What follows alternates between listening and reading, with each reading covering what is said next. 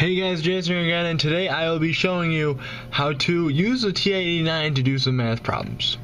Okay, so I am in a math class now, and so I just basically did this video for my own sake.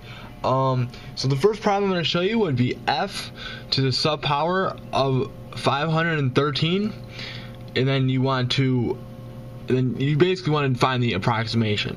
So what you're going to do is you will, let's see if we clear this here.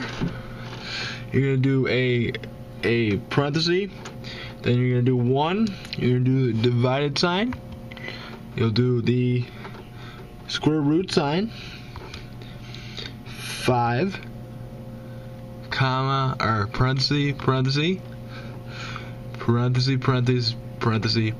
so 3 parentheses there, and then 1 plus the square root of 5 here.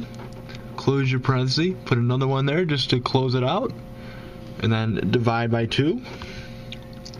And then you're going to want to close your parenthesis there. Do the caret key, do your 513, and then you're going to want to hit the minus sign, and then parenthesis again, 1 minus, and we're basically doing it again for the square root sign.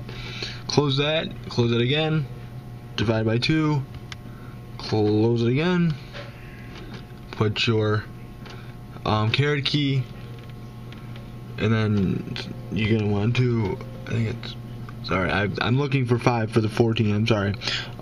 You're gonna want to then just close that and go back and edit it since I messed up. And then there's my problem. Put it in my calculator. You're gonna hit the diamond key on the calculator right below the second, and then hit the enter key, and there's an error.